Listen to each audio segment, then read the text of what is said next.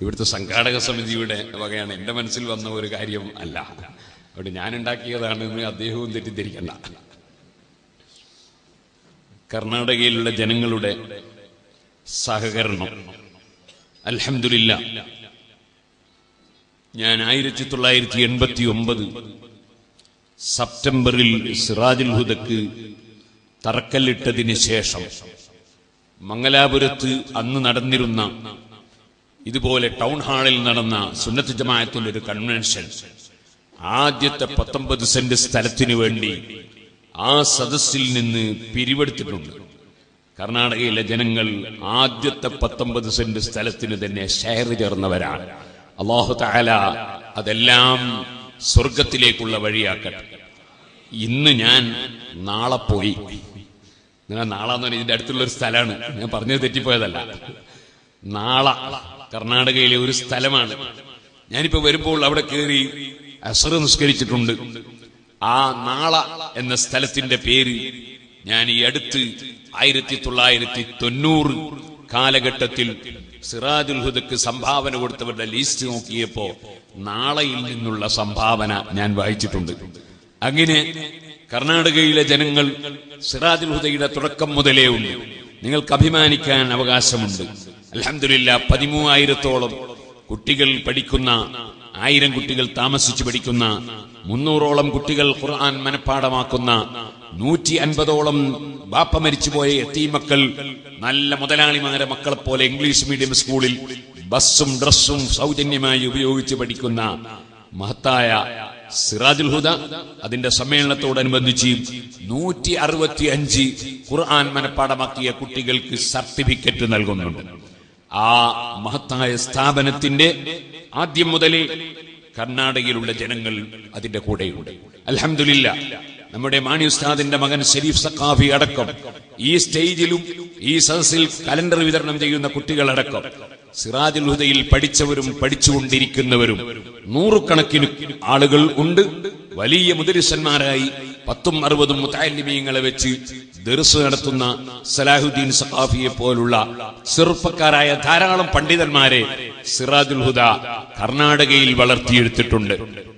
ഞാൻ സന്തോഷത്തോടെ നിങ്ങളുടെ എല്ലാവരുടെയും സർവ്വ സ്വീകരണങ്ങൾക്കും നന്ദി രേഖപ്പെടുത്തിക്കൊണ്ട് ഞാൻ നിങ്ങളുടെ സന്തോഷത്തിനു വേണ്ടി ഓർമ്മപ്പെടുത്തിയെന്ന് മാത്രം ഞാൻ എന്റെ വാക്കുകളിലേക്ക് കടക്കുന്നു. നിങ്ങളെല്ലാവരും ജനുവരി 27 മറന്നുപോകരുത്. ഫെബ്രുവരി 3, 4, 5 സമ്മേളനം, 27 എന്താണ് എന്ന് തെറ്റിദ്ധരിക്കരുത്. ജനുവരി 27 വെള്ളിയാഴ്ചയാണ്. അന്ന് സിറാജുൽ ഹുദയുടെ പതാക ദിനമാണ്. നിങ്ങളുടെ നാട്ടിൽ ഒരു പതാകയെങ്കിലും SSFന്റെ അല്ലെങ്കിൽ സമസ്തയുടെ ഒരു പതാകയെങ്കിലും നിങ്ങൾ ഉയർത്തണം. അത് മാത്രം പോരാ, അതല്ല വിഷയം. അത് ഉയർത്തിയില്ലെങ്കിലും ഉയർത്തിയാലും നിങ്ങൾ എല്ലാവരും ചെയ്യേണ്ട ഒരു അമലുണ്ട്, ഒരു സൽക്കർമ്മം, ഒരു പുണ്യകർമ്മം. അത് നിങ്ങളുടെ ഖബർസ്ഥാനി എവിടെയാണോ അവിടെ നിങ്ങൾ എല്ലാവരും കൂട്ടായി, പണ്ഡിതന്മാരും സാധാരണക്കാരും ഉമറാക്കളും മുതഅല്ലിമീങ്ങളും മുഅല്ലിമീങ്ങളും എല്ലാവരും പോയിട്ട് ഒരു സിയാറത്ത് ചെയ്യണം.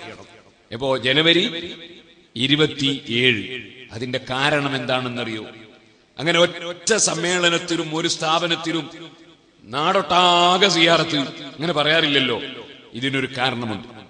1964 കുറ്റ്യാടിയിലുള്ള ഒരു വലിയ ജാറം, വലിയ വലിയും മഹാനും സയ്യിദുമായ ഒരു വലിയ മഹാന്റെ ജാറം, ആഴ്ചയിൽ നേർച്ചച്ചോറ് വരുന്ന ജാറം, ആ ജാറം ജമാഅത്ത് ഇസ്ലാമിക്കാരും സലഫികളും കൂടി അടിച്ച് പൊട്ടിച്ച് തകർത്തുകൾ. സിയാറത്ത് എന്ന പുണ്യകർമ്മം ഇല്ലാതാക്കലായിരുന്നു അവരുടെ ലക്ഷ്യം. മഹാനായ ഇമാം ഗസാലി റളിയല്ലാഹു അൻഹു അവിടുത്തെ കിതാബുകളിൽ പറഞ്ഞത്, ശാഫിഈ മദ്ഹബിലെ ഏറ്റവും മുഅ്തമദായ ഗ്രന്ഥം തുഹ്ഫ നിഹായ തുടങ്ങിയ ഗ്രന്ഥങ്ങൾ ആ നിഹായിൽ ഇമാം റംലി റഹ്മത്തുള്ളാഹി അലൈഹി എടുത്തുദ്ധരിച്ചിട്ടുണ്ട്. മഹാന്മാരുടെ ഖബറുകളുടെ മേലെ ഖുബ്ബ പണിയുക അത് പുണ്യകർമ്മമാണ്, പ്രതിഫലം കിട്ടുന്ന ഖുർബത്താണ്. വസിയ്യത്തിന്റെ ബാബ് നോക്കണം മുതഅല്ലിമീങ്ങൾ, അവിടെ അത് കാണാം. അവിടെ പറഞ്ഞു എന്തിനാണ് മഹാന്മാരുടെ മഖ്ബറയുടെ മേലെ ഖുബ്ബകൾ പണിയുന്നത്.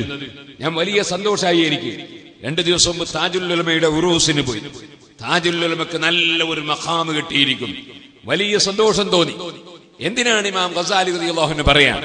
അതിന്റെ കാരണം അവിടെ സിയാറത്തുകൾ സജീവമാകാൻ വേണ്ടിയാണ്. ജാറം പൊളിക്കുന്നത് സിയാറത്ത് ഇല്ലായ്മ ചെയ്യാൻ വേണ്ടിയാണ്. അതുകൊണ്ടാണ് ഒരു സലഫി പ്രസംഗിച്ചു, ഞങ്ങൾക്കെങ്ങാനും സൗദിയുടെ ഭരണം കിട്ടിയാൽ അള്ളാഹുവിന്റെ റസൂലിന്റെ ജാറം ഞങ്ങൾ പൊളിക്കും എന്ന് പ്രസംഗിച്ചു.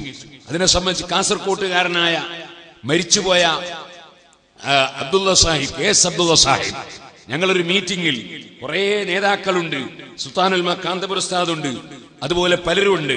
കേസ് അബ്ദുള്ള സാഹിബ് ഉണ്ട്. അദ്ദേഹം മരിച്ചുപോയി, അള്ളാഹുവിന്റെ ഖബറിൽ സന്തോഷം കൊടുക്കട്ടെ. അദ്ദേഹം അസൂയയില്ലാത്ത ഒരു മുതലാളിയായിരുന്നു. മുതലാളിമാർ, പണ്ഡിതന്മാർ ഉയരുമ്പോ അസൂയ ഉള്ളവർ ഉണ്ടാകാം, അതേപോലെ ഉമറാക്കളോട് അസൂയയുള്ള പണ്ഡിതന്മാരും ഉണ്ടാകാം. രണ്ടും ഉണ്ടാകാൻ പാടില്ല. അസൂയ എന്നത് വലിയൊരു രോഗമാണ്, തീരെ ഉണ്ടാകാൻ പാടില്ലാത്ത. അദ്ദേഹം എന്നോടൊരിക്കൽ പറഞ്ഞിട്ടുണ്ട്, ഞാൻ അങ്ങനെ വെറുതെ പറഞ്ഞതല്ല, പണ്ഡിതന്മാർ നല്ല അന്തസ്സോടെ ജീവിക്കണം, അപ്പോഴാണ് ഈ സമുദായത്തിന് ഇസ്സത്ത്. അദ്ദേഹം പറഞ്ഞൊരു വാക്കാണ്. അൽഹംദുലില്ലാഹ്, അല്ലാഹു അദ്ദേഹത്തിന്റെ ഖബറിൽ സന്തോഷം കൊടുക്കട്ടെ. അദ്ദേഹം അടക്കമുള്ള സദസ്സിൽ ഒരു മീറ്റിംഗിൽ വെച്ച് മഹാനായ കാന്തപുരം ഉസ്താദ് പറഞ്ഞു, ഞങ്ങൾക്ക് സലഫികളുമായി യോജിക്കാൻ കഴിയില്ല, ഞങ്ങൾക്ക് ജമാഅത്ത് ഇസ്ലാമിക്കാരുമായിട്ട് യോജിക്കാൻ കഴിയില്ല. അതിന്റെ ഒരു കാരണം, ഞങ്ങൾ ഏറ്റവും പ്രിയം വെക്കുന്ന മഹാനായ മുഹമ്മദ് റസൂലുള്ളാഹി സല്ലല്ലാഹു അലൈഹി വസല്ലം തങ്ങളുടെ ആ പടുകൂറ്റൻ പച്ചക്കൊമ്പയുള്ള ജാർ, അത് ഞങ്ങൾക്ക് ഭരണം കിട്ടിയാൽ ഞങ്ങൾ അടിച്ചു പൊളിക്കുമെന്ന് സലഫി മൗലവി പ്രസംഗിച്ചിട്ടുണ്ട്. അപ്പൊ ഉടനെ കെ.എസ്. അബ്ദുള്ള സാഹിബ് പറഞ്ഞു, അയാള് യഹൂദിയായിരിക്കും. അത് അദ്ദേഹം പറഞ്ഞാണ്, യഹൂദിയായിരിക്കും, അല്ലാത്ത ഒരാൾ റസൂലുള്ളാഹിന്റെ ജാറത്തെ കുറിച്ച് പറയൂല. ഇതെനിക്ക് ഇപ്പോഴും ഓർമ്മയുണ്ട്. ആ റസൂലുള്ളാഹിന്റെ ജാറം മുതൽ ലോകം മുഴുക്ക ജാറമാ. നബി ഇമാം റളിയല്ലാഹു അൻഹു ഷാഫി ഇമാമിന്റെ ജാറത്തിന്റെ ബഹുമാനം തഹ്ദീബുൽ അസ്മാഇ വൽ ലുഗാത്ത് എന്ന കിതാബിൽ പറഞ്ഞു, ഷാഫി ഇമാമിന്റെ ബഹുമാനത്തോട് അനുയോജ്യമായ ഖുബ്ബയാണുള്ളത്. എല്ലാ ഇമാമികളും ഇത് പറഞ്ഞിട്ടുണ്ട്. അപ്പോ ആ നിലക്ക് വലിയ ഒരു ജാറുണ്ടായിരുന്നു കുറ്റ്യാടി. ആ ജാറും 1964 അന്ന് എനിക്ക് 5 വയസ്സ്. ജാറം ജമാഅത്ത് ഇസ്ലാമിയും സലഫികൾ കൂടി അടിച്ച് പൊട്ടിച്ച് തകർത്തുകൾ. സുബ്ഹാനല്ലാഹ്. ഞാൻ ഒരു കാര്യം പറയട്ടെ, നമ്മളെ SSF-ഉം SOS-ഉം നമ്മളെ സംഘടനയും പ്രവർത്തനമൊക്കെ ആയില്ലേ, ഇന്നെങ്ങാനും അങ്ങനെ ഒരു ജാറം തൊടാൻ ഒരു ജമാഅത്തുകാരനും സാധ്യമല്ല. എനിക്കറിയാം, തലശ്ശേരിയിൽ 2 ഖബർ പൊളിച്ച് ജമാഅത്തുകാർ. ഞാനെന്ന് തലശ്ശേരി താലൂക്ക് SSF-ന്റെ പ്രവർത്തകനാ. ആ ജമാഅത്തുകാരോട് നിങ്ങൾ എന്നെ കെട്ടുന്നോ അല്ലെ അതിന്റെ അപ്പുറം നീങ്ങണോ എന്ന് ചോദിച്ചു. നമ്മൾ കോടതിയിൽ പോയി കേസ് കൊടുക്കും, നമ്മൾ പോലീസിൽ പരാതി കൊടുക്കല, നമ്മൾ തീവ്രവാദമൊന്നും കാണിക്കൂല, നമ്മൾ ആരെയും ആക്രമിക്കൂല, നമ്മൾ കേസുമായി പോകും. അവർ പറഞ്ഞു ഞങ്ങൾ എന്നെ കെട്ടിത്തരാം. രണ്ടാമതും ജമാഅത്തുകാർ കൊണ്ട് കെട്ടിച്ചു. അപ്പൊ പിന്നെ പ്രബോധനം എന്നാണ് ഒരു പത്രമുണ്ട്, അതിൽ അവരെന്നൊരു ലേഖനം എഴുതി, ഭരണമില്ലാതെ ഖബർ പൊളിക്കാൻ പോയാൽ സ്വയം ഖബറിനുള്ളിൽ പോവേണ്ട ഗതികേടുണ്ടാവും. അന്ന് അവരെഴുതിയതാ, എനിക്കിപ്പോഴും ഓർമ്മയുണ്ട്. നമ്മളെ സംഘടനകൾ SSF-ഉം SOS-ഉം നമ്മുടെ സംഘടനകളും അത് സുന്നത്ത് ജമാഅത്ത് നിലനിർത്താനുള്ളതാണ്. ആ SSF-ൽ പ്രവർത്തിച്ച ധൈര്യമാണ് എനിക്ക് സിറാജുൽ ഹുദ തുടങ്ങാൻ അള്ളാഹുവിന്റെ തൗഫീഖ് കൊണ്ട് ധൈര്യമുണ്ടായത്. SSF-ൽ പ്രവർത്തിച്ചത് കൊണ്ടാണ്. അള്ളാഹു സുബ്ഹാനഹു വ തആല നല്ല കാര്യങ്ങൾക്ക് നമുക്ക് തൗഫീഖ് നൽകട്ടെ. അന്ന് നമ്മളെ മഹാന്റെ ജാറം പൊളിച്ചല്ലോ, അതുപോലെ വേറെയും ജാറങ്ങൾ കുറ്റ്യാടി പരിസരങ്ങളിൽ പൊളിച്ചിട്ടുണ്ട്. ആ പൊളിച്ചതിന് നമ്മളെ പകരം ചെയ്യൽ എങ്ങനെ? പകരം ജമാഅത്തുകാരുടെ വീട് പൊളിക്കൂല, മുജാഹിദിന്റെ വീട്ടിന് കല്ലെറിയൂല, ഒക്കെ തീവ്രവാദികളുടെ പരിപാടിയാ. നമ്മള് സ്നേഹം, സേവനം, സമാധാനം, അതാണ് നമ്മളെ പ്രമേയം. സമാധാനപരമായി അതിനെ നമ്മൾ പ്രതിരോധിക്കുന്നതും പ്രതികരിക്കുന്നതും കേരളത്തിലും കർണാടകയിലുമുള്ള എല്ലാ ഖബറും സിയാറത്ത്. അതാണ് ജനുവരി 27.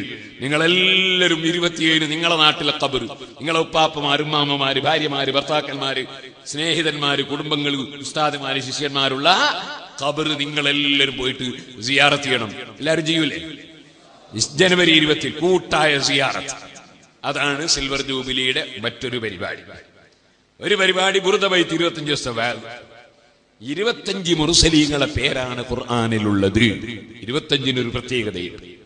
അതുകൊണ്ട് ദേവാ കോളേജിലെ കുട്ടികളോട് പറഞ്ഞിട്ടുണ്ട്. നേരത്തെ നിങ്ങൾ കണ്ടില്ലേ, കോളേജ് ഓഫ് ഇന്റഗ്രേറ്റഡ് സ്റ്റഡീസ്, അവിടെയുള്ള കുട്ടികളോട് പറഞ്ഞിട്ടുണ്ട്, 25 മുർസലീങ്ങളുടെയും ചരിത്രം എഴുതണം. ഇൻഷാ അല്ലാഹ് സിൽവർ ജൂബിലിയിൽ നമുക്ക് പ്രസിദ്ധീകരിക്കാൻ അല്ലാഹു തൗഫീഖ് ചെയ്യട്ടെ. അങ്ങനെയാണ് ആ അമ്പിയാക്കളെ ചരിത്രം ലോകം പഠിക്കണം. അതിന് 25ാം വാർഷികത്തോടനുബന്ധിച്ച് ഒരു പരിപാടി അതാണ്. സിൽവർ ജൂബിലിയോടനുബന്ധിച്ച് 25 സാധുക്കൾക്ക് വീട്, ഒരു വീട്ടിന് 6 ലക്ഷം ഉറുപ്പിക വരും. അൽഹംദുലില്ലാഹ് 20 വീടുകൾ ഓരോരുത്തർ ഏറ്റെടുത്തിട്ടുണ്ട്. ഏറ്റെടുത്ത രൂപം കേൾക്കണോ? ഞാൻ ദുബായിൽ സിറാജുൽ ഹുദയുടെ മർക്കസിന്റെ ഓഫീസിലിരിക്കുമ്പോ ഒരു സാധു സഖാഫി എന്ന് ഉസ്താദ് എനിക്ക് വീടില്ല, എനിക്ക് വീടാൻ ദ്വാരക്കണം, ഞാൻ വീട്ടിന്റെ പണി തുടങ്ങുന്നുണ്ട്. പക്ഷെ അതോടുകൂടി സിറാജുൽ ഹുദയിൽ പാവപ്പെട്ടവർക്ക്, സിറാജുൽ ഹുദയിലല്ല, ഓരോ ജില്ലയിൽ, കർണാടകയിൽ 4 എണ്ണം, പിന്നെ കോഴിക്കോട് ജില്ലയുടെ ഓരോ ജില്ലയിൽ ഓരോന്ന്, അങ്ങനെ 25 വീട് ആ സാധുക്കൾക്ക് ഉണ്ടാക്കി കൊടുക്കുന്ന വീടുകളിൽ ഒന്ന് ഞാൻ ഉണ്ടാക്കിത്തരും, എന്റെ വീട് അള്ളാഹ് പൂർത്തീകരിച്ചു തരാൻ ഇറക്കണം എന്ന് പറഞ്ഞു. അങ്ങനെ ഇഖ്ലാസുള്ള സദഖ, ഇഖ്ലാസുള്ള സദഖ. അങ്ങനെ 25 വീടിൽ 20ഓളം വീടുകൾ സ്പോൺസർ ചെയ്ത് കഴിഞ്ഞിട്ടുണ്ട്. ബാക്കിയും കൂടി അള്ളാഹു പൂർത്തീകരിച്ചു തരട്ടെ. മിന്നാന്ന് ഞാൻ കാസർഗോഡ് ചെർക്കളയിൽ പ്രസംഗിക്കുമ്പോൾ സ്റ്റേജിൽ ഒരു പാവപ്പെട്ട തങ്ങൾ വന്നു. തങ്ങൾ ഒരു എഴുത്ത് വന്നു. ആ എഴുത്തിലുള്ളത് വീടുമില്ല, സ്ഥലവുമില്ല, 3 സെന്റ് സ്ഥലം ഗവൺമെന്റ് തന്നിട്ടുണ്ട്, ഇവിടെ വീടുണ്ടാക്കാൻ തുടങ്ങിയിട്ടുണ്ട്, പൂർത്തീകരിക്കാൻ കഴിയില്ല, പൂർത്തീകരിച്ചു തരണം. ഞാൻ ആ സദസ്സിൽ നിന്ന് പറഞ്ഞു, ഇത് റസൂലുള്ളാഹിന്റെ കുടുംബ, നമുക്കൊക്കെ വീടുണ്ട്, ആ വീട് പൂർത്തീകരിക്കാൻ ആരേറ്റെടുക്കും? ഒരു 3 ലക്ഷം റുപ്യ മതി എന്നാ തങ്ങൾ പറഞ്ഞത്. ഒരു ചെറുപ്പക്കാരൻ എഴുന്നേറ്റ് പറഞ്ഞു, അത് പൂർണ്ണമായി ഞാൻ ഏറ്റെടുത്തു, അല്ലാഹു അദ്ദേഹത്തിന് സ്വർഗത്തിൽ വീട് കൊടുക്കട്ടെ. അങ്ങനെയാണ് ഇഖ്ലാസുള്ള മുഅ്മിനീങ്ങളെ സദഖ. ഇരിക്കട്ടെ സുഹൃത്തുക്കളെ, ഇപ്പൊ സിൽവർ ജൂബിലിയോടനുബന്ധിച്ച് നല്ല നല്ല കാര്യങ്ങൾ ചെയ്തുകൊണ്ട് സിൽവർ ജൂബിലി, വേറെയും കുറെ പരിപാടി ഉണ്ട്. കോഴിക്കോട് ജില്ലയടക്കം എല്ലാ ജില്ലയിലും 25 ഹെൽമെറ്റ് ഫ്രീ ആയിട്ട് വിതരണം. അതെന്താ? അത് നിയമം ലംഘിക്കരുത് എന്ന മെസ്സേജ് കൊടുക്കാനാണ്. തലക്ക് പരിക്കുപറ്റാതിരിക്കാനോ നല്ലതാ. മോട്ടോർ സൈക്കിൾ ഓടിക്കുന്ന സമയത്തും തലമറച്ച സുന്നത്വ. പിന്നെ ഇതിന്റെ പുറമെ ബേക്കിൽ സിറാജുൽ സിൽവർ ജൂബിലി ഫെബ്രുവരി 3, 4, 5 പരസ്യവ, എല്ലാം കൂടിയാണ്. അപ്പോ 25 വീതം ഹെൽമെറ്റ് വിതരണം. കുറെ ആശുപത്രികളിൽ കുടിവെള്ള പദ്ധതി, ഇങ്ങനെ കുറെ പദ്ധതികളുണ്ട് ഈ മഹത്തായ സിൽവർ ജൂബിലിയോടനുബന്ധിച്ച്. നമുക്കാരാണ് ഇതിനെല്ലാം മാതൃക?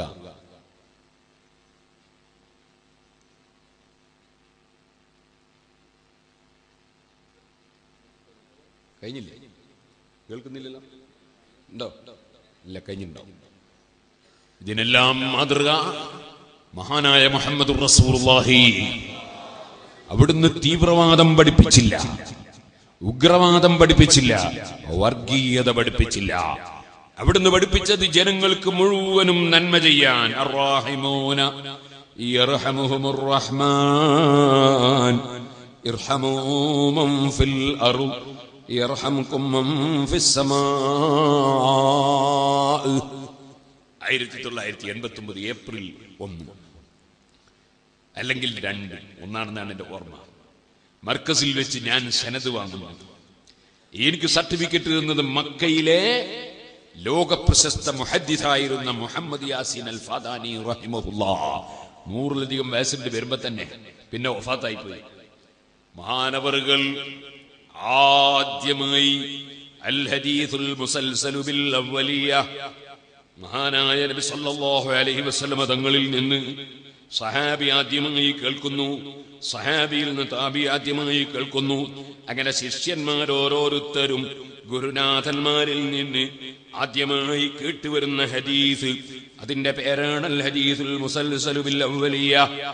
ആദ്യമായി ഞങ്ങൾക്ക് ആ ഹദീസ് പണ്ഡിതൻ പറഞ്ഞു തന്ന ഹദീസ് അർറഹിമൂന യർഹമുഹുർ റഹ്മാൻ. മറ്റുള്ളവർക്ക് കാരുണ്യം ചെയ്യുന്നവർ, മറ്റുള്ളവർക്ക് ഗുണം ചെയ്യുന്നവർ, റഹ്മാനായ അല്ലാഹു അവർക്ക് കാരുണ്യം ചെയ്യുന്നു. ഇർഹമൂ മൻ ഫിൽ അർദ്, ഭൂമിയിലുള്ള മുസ്ലിങ്ങൾക്കും അമുസ്ലിങ്ങൾക്കും, മുസ്ലിങ്ങൾക്കും ഹൈന്ദവർക്കും ക്രൈസ്തവർക്കും മതമുള്ളവർക്കും ഇല്ലാത്തവർക്കും മനുഷ്യർക്കും മലക്കുകൾക്കും ജിന്നുകൾക്കും എല്ലാ സൃഷ്ടികൾക്കും നിങ്ങൾ കാരുണ്യം ചെയ്യുവീൻ. യർഹംകും മൻ ഫിസ് സമാ, ആകാശത്തിൽ ആധിപത്യമുള്ള അല്ലാഹ്, ആകാശത്തിൽ താമസിക്കുന്ന മലക്കുകൾ എല്ലാം നിങ്ങൾക്ക് കാരുണ്യം ചെയ്യും കേട്ടോ. അല്ലാഹുവിന്റെ കാരുണ്യം കിട്ടാൻ നമ്മുടെ മനസ്സ് കാരുണ്യത്തിന്റെ പ്രവർത്തനങ്ങളിൽ മുന്നോട്ട് പോകും. അൽഹംദുലില്ലാഹ്, ഇവിടെ മർക്കസുൽ ഹുദയുണ്ട്, കുറച്ചപ്പുറമെത്തിയാൽ ദാറുൽ ഇർഷാദുണ്ട്, അതിന്റെ അപ്പുറത്ത് അശ്അരിയുണ്ട്, അതിന്റെ അങ്ങേപ്പുറത്ത് അൽ-മദീനയുണ്ട്. അൽഹംദുലില്ലാഹ്, നമ്മുടെ കർണാടകയിലും സുന്നത്ത് ജമാഅത്തിന്റെ സ്ഥാപനങ്ങൾ ഓരോന്നോരോന്നായി വളർന്നുയർന്നു വരുന്നുണ്ട്. എല്ലാം അല്ലാഹു തആല പുരോഗമിപ്പിക്കുമാറാകട്ടെ. നല്ല നിയ്യത്തോടെ അല്ലാഹുവിന്റെ പൊരുത്തം മാത്രം ലക്ഷ്യം വെച്ച് വേറെ ഒരു കാര്യലാഭവും സ്ഥാനമാനവും ലക്ഷ്യം വെക്കാതെ, അങ്ങനെയാണല്ലോ മാ ഉമിറു ഇല്ലാ ലിയഅബ്ദുല്ലാഹ മുഖ്ലിസീന ലഹുദ്ദീൻ. പടച്ചവന്റെ പൊരുത്തം മാത്രം ലക്ഷ്യം വെച്ച് റബ്ബിന്റെ പൊരുത്തത്തിന് വേണ്ടി നമ്മൾ പ്രവർത്തിക്കണം. അല്ലാഹ് പറഞ്ഞല്ലോ, ഖുൽ പറയൂ നബിയേ, ഖുൽ യഅമലൂ നിങ്ങൾ പ്രവർത്തിച്ചോളൂ, ഫസയറല്ലാഹു അമലക്കും വറസൂലുഹു വൽ മുഅ്മിനൂൻ. നിങ്ങൾ പ്രവർത്തിച്ചോളൂ, അല്ലാഹ് കാണുന്നുണ്ട്, വറസൂലുഹു അല്ലാഹുവിന്റെ റസൂലും കാണുന്നുണ്ട്, വൽ മുഅ്മിനൂൻ. മഹാനായ മുഹീദ്ദീൻ ശൈഖ് റളിയല്ലാഹു അൻഹുവിനെ അനുസ്മരിക്കുന്ന മാസമാണല്ലോ. മുഹീദ്ദീൻ ശൈഖ് റളിയല്ലാഹു അൻഹു കാണുന്നുണ്ട്. അതേ, നമ്മളെ മരിച്ചുപോയ ഉമ്മ ബാപ്പമാരില്ലേ, പലരും മരിച്ചുപോയ വിവരം പറഞ്ഞു. എന്റെ അമ്മോശനും അമ്മായിയും അടുത്താ മരിച്ചത്. ഉമ്മ ബാപ്പ നേരത്തെ മരിച്ചിട്ടുണ്ട്. നമ്മുടെ കമ്മാടിയാജിയുടെ ഭാര്യ അടുത്താ മരിച്ചത്. ഇവിടെ വരുമ്പോ ഉസ്മാൻ ഹാജിയെ മറക്കാൻ പറ്റുമോ? ഉസ്മാൻ ഹാജി അല്ലാഹു തആല അങ്ങനെ മരിച്ച മുഴുവൻ ആളുകളെ ഖബറിലും സന്തോഷം നൽകട്ടെ. മരിച്ചുപോയ മുഅ്മിനീ